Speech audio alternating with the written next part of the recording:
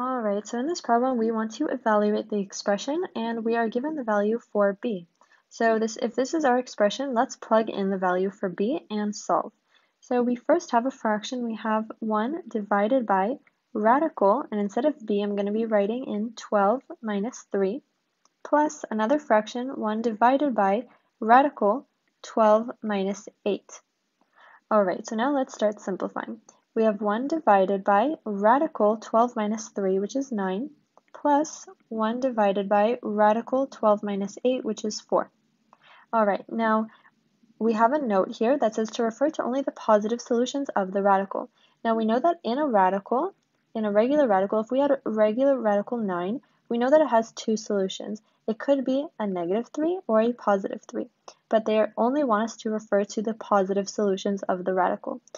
Alright, so now that we know this, let's simplify this radical. We have 1 divided by 3 and 1 divided by 2.